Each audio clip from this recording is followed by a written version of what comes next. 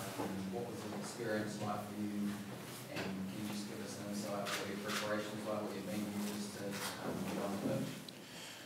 What was it like for me? It was pretty unpleasant, but you know, considering the stuff that goes on in the background, we did pretty well to get a team together. 13 new players tonight, so you know, we're going to celebrate that. Just too good for us. You know, it's pretty simple. You know, but we don't get to play tier ones often. If we get a chance, we're going to have a crack, of course. Can you talk to us through just how hard it is to assemble a team for this match in the current climate? Oh, look, in the current climate, for us in any climate, it's a challenge. Then you add the COVID on top of that, it becomes more of a challenge. But you know, you look in all the campaigns I've gone through, our boys, they don't complain or moan. Mate, we just get on with it. You know, we don't stay and focus on negatives and we didn't get this, we didn't get that. We move on. What can you take out of a match like that? Well, I mean, we've captured 13 new players. I think there's some really gold nuggets there. You know, there's probably 3 or 4 players that could probably keep playing for the Kalitahi consistently, and that's great for us. You know, we're throwing the net wider. We're looking at more players, so it's a huge positive. Were there any reservations about taking this test? Look, I mean, originally we had the Maoris, but for some reason didn't turn out that way. So we don't care. We'll take it. We'll play it. We'll give it our best shot.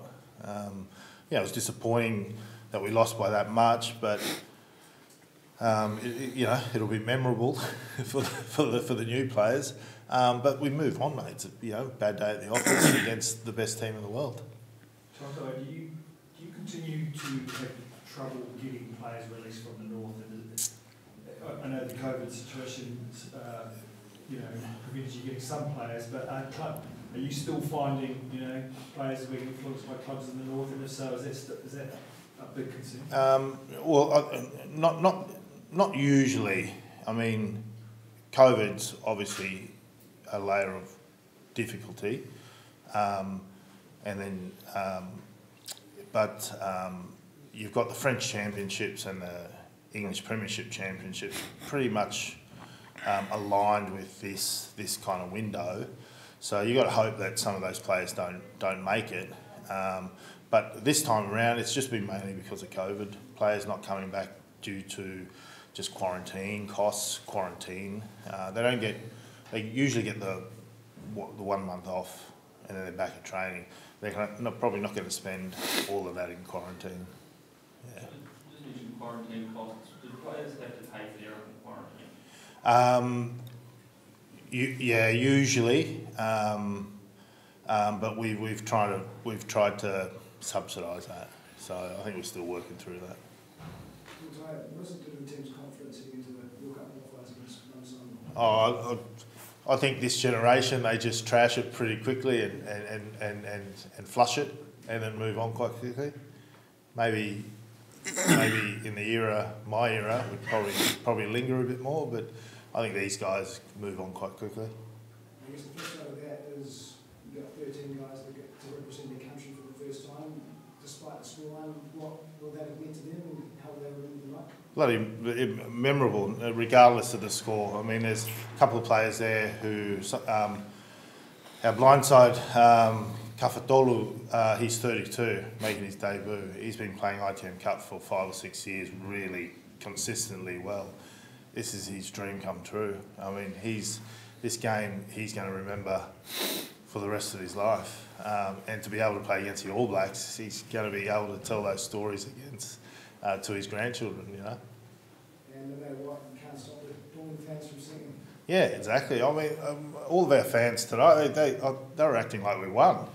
They're crazy supporters. They don't care about the score as long as we represent with pride and passion. And you have a look. Our boys didn't give up, even to the end when some of the coaches were yelling, "Kick the ball out." They still thought they could score a try. So you got to give them that. They never gave up. And the effort, I thought, was fantastic. I mean, there's some execution and some decision making there that we need to work on, but can't fault the effort.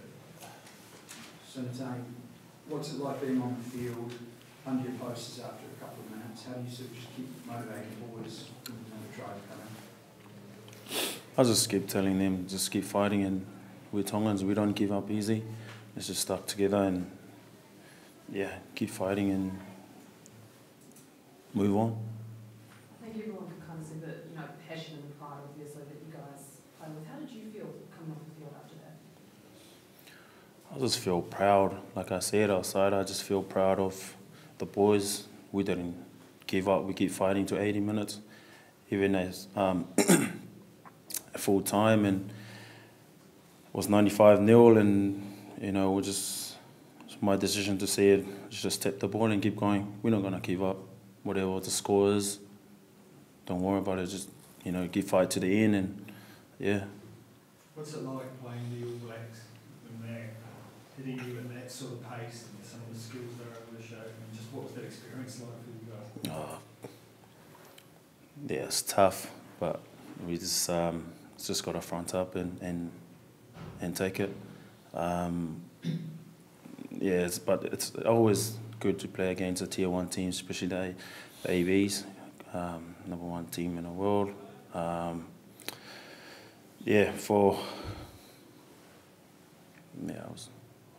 It's tough to take. Yeah. So outside of COVID, what could help you be more competitive? What do you need? Look, there's a range of things. The quick fix for us, because we get 2 windows a year, which is probably about 4 weeks. We haven't got the luxury of having all our players play in the one competition, and then we can train them whenever we want. So probably the biggest quick fix would probably just get access to our better players. That's probably the quick fix, and the next one is probably can't be done, but to spend more time together. But yeah, I'd say getting better quality players. Something obviously not the result you wanted, but nice to just get back on the field for the team after a long time between drinks. It's good to just different team, running out with 13 new players out there. I was this whole day I was just very emotional and just proud, and just look at their faces. It was just they're not gonna give up. They're just gonna keep fighting. Even we keep going under the post, but yeah. How excited were you when you first did that? Actually, you were going to get to play tests this year. I was very happy. I was overseas, and I always put my hands up and to be available to come over and represent the country. What was kind of said amongst the group ahead of this game, I guess, knowing that you were going to be up against it? We know it's going to be tough. We just said, let's just go out there and enjoy it, and have fun, and just do your best. And I think we did as a team. As I said, we'll just keep coming and keep fighting. Would a change in the eligibility laws also help? It help a lot. Anything further? Sorry? Anything further? Oh, look, there's a few players there ready to be capped. It's just all about the timing. It depends what part of the eligibility. I certainly believe there should be a stand-down period.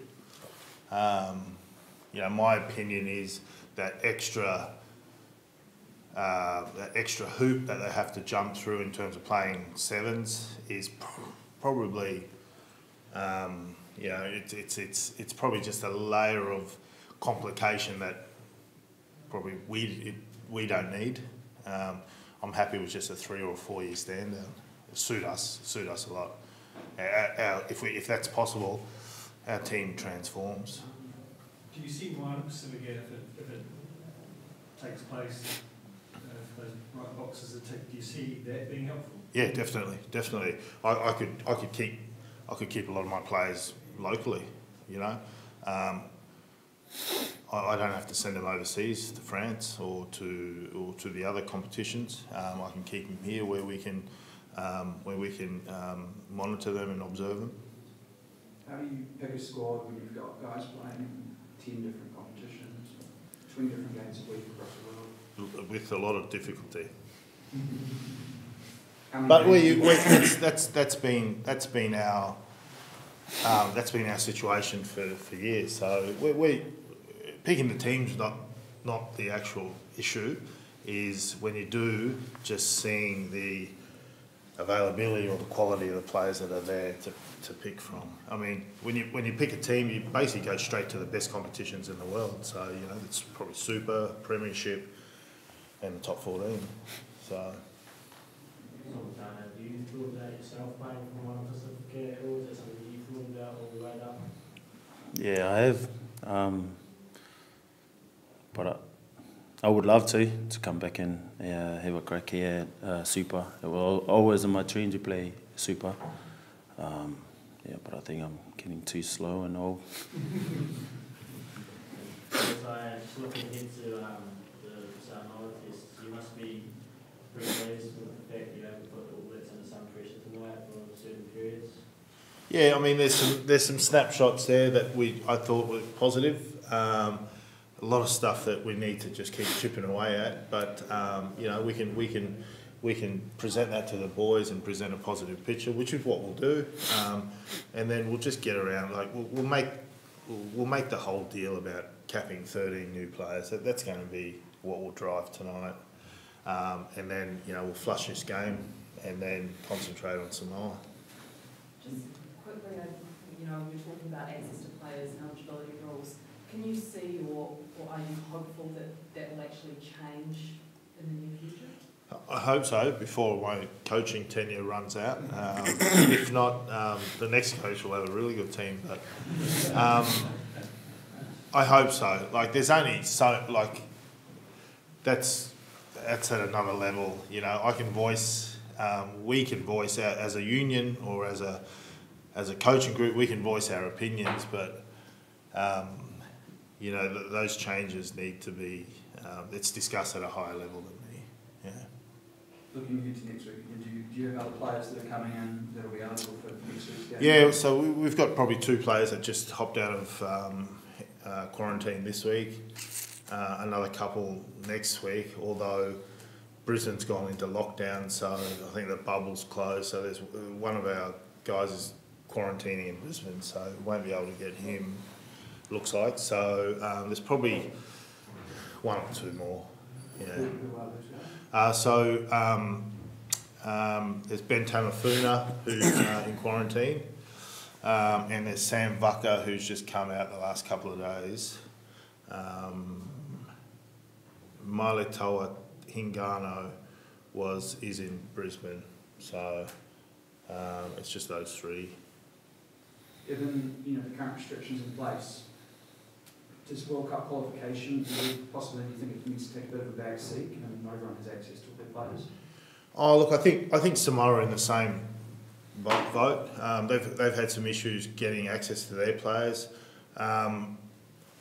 Mate, we just whatever it is, and we just move on.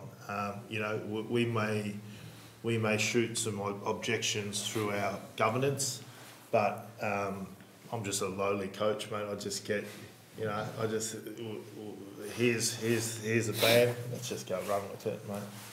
Yeah, so.